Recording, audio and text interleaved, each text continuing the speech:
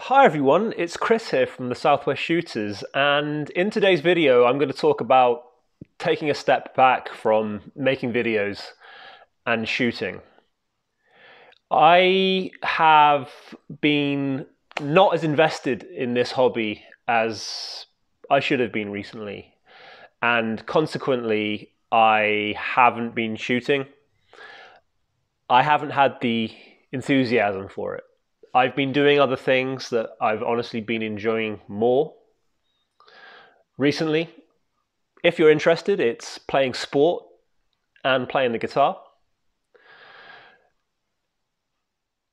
And I don't have the enthusiasm for it like I used to.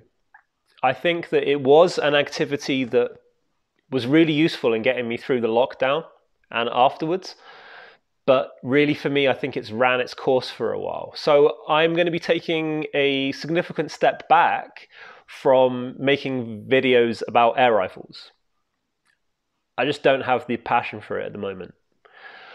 As of today, I am not affiliated with the Airgun Support Pack with Daystate any longer. I was unable to commit to what they needed from a representative, and that's not me anymore. They are, however, a superior gun manufacturer.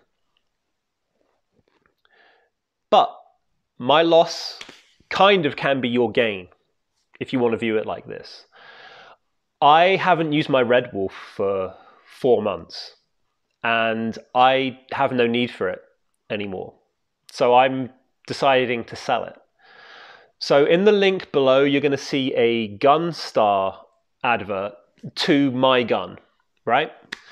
It's going to come with the case, the scope, I think like 9 tins of pellets, and you've seen me use this gun a lot, and I'm asking for £1,500 for the gun.